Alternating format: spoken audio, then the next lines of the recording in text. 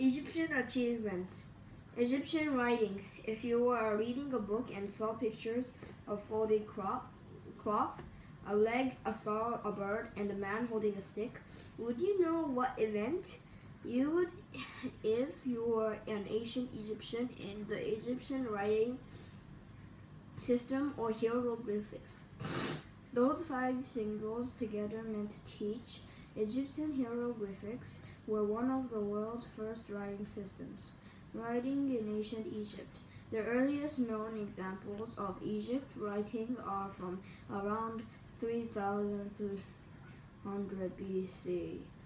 These early Egyptian writings are carved in stone or on other hand material. Later the Egyptians learned how to make papyrus, a long-lasting paper-like material made from reeds. The Egyptians made papyrus by pressing layers of reed together and pounding them into sheets. These sheets were tough and durable, yet easy to roll into scrolls. Scribes wrote on papyrus using brushes and ink. The hieroglyphic system used more than 600 symbols, most pictures of objects. Each symbol represented one or more sounds in the Egyptian language. For example, a picture of an owl represented the same sound as our letter M. Hieroglyphics could be written either horizontally or vertically. They could be written from left to right or from left to right. These options made hieroglyphics flexible to write but difficult to read. The only way to tell which way the text is written is to look at individual symbols. Rosetta Stone. Historians and archaeologists have known about hieroglyphics for centuries, but for a long time they didn't know how to read them. In fact, it was not until 1799 when a lucky discovery by a French soldier gave historians the key they needed to read ancient Egyptian writing. That key was the Rosetta Stone, a stone slab inscribed with hieroglyphics. In addition to the hieroglyphics, the Rosetta Stone had text in Greek and the later form of Egyptian. Because the text in all three languages was the same, scholars who knew Greek figured out what the hieroglyphics said. Egyptian text. Because papyrus did not decay in Egypt's dry climate, many Egyptian texts survive. Historians today can read Egyptian government and historical records since text, science, medical manuals, literacy works have also survived. We can read stories, poems, and mythological tales. Some texts, such as the Book of Dead, tell about the afterlife. Others include love poems and stories about gods and kings. Temples, tombs, and art. The Egyptians are famous for their architecture and art. The walls of Egypt's magnificent temples and tombs are covered with impressive paintings and carvings. Egyptians' great temples. You have already read about the Egyptians' most famous structures, the pyramids, but the Egyptians also built massive temples. Those that survive are among the most spectacular sights in Egypt today. The Egyptians believed that temples were the homes of gods.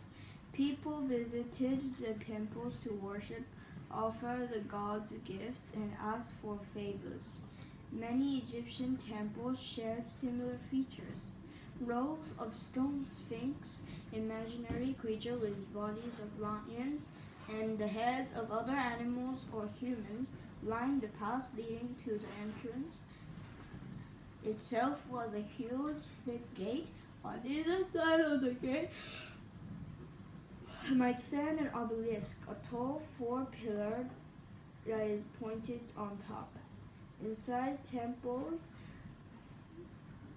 were lavishly decorated, as you can see in the drawing of the Temple of Karnak. Huge columns supported the temple's roof. In many cases, these hieroglyphics were the temple walls along the walls as well. The sanctuary, the most sacred part of the building, was at the far end of the temple. The Temple of Karnak is only one of Egypt's great temples. Others were built by Ramses the Great at Abu Simbel and Luxor. Part of what makes the temple at Abu Simbel so impressive is that it is carved out of sandstone cliffs. At the temple's entrance, four 66-foot tall statues show Ramses as pharaoh. Nearby are some smaller statues of his family. Egyptian art. The ancient Egyptians were masterful artists. Egyptian painted lively, colorful scenes on canvas, papyrus, pottery, plaster, and wood. Detailed works also covered the walls of temples and tombs. The temple art was created to honor the gods, while the tomb art was intended for the enjoyment of the dead in afterlife. The subjects of Egyptian paintings vary widely. Some paintings show important historical events such as the crowning of kings and the founding of temples. Others illustrate major religious rituals. Still other paintings show scenes from everyday life such as farming or hunting. Egyptian painting has a distinctive style. People's heads and legs are always seen from the side, but their upper bodies and shoulders are shown straight on. In addition, people do not always appear the same size. Important figures such as pharaohs appear huge in comparison to others. In contrast, Egyptian animals were usually done realistically. Painting was not the only art form in which the Egyptians excelled. For example, the Egyptians were skilled stone workers. Many tombs included huge statues and detailed carvings on the wall. The Egyptians also made beautiful objects out of gold and precious stones. They made jewelry for both women and men. This includes necklaces, collars, and bracelets. The Egyptians also used gold to make burial items for the pharaohs. Over the years, treasure hunters emptied many pharaohs' tombs.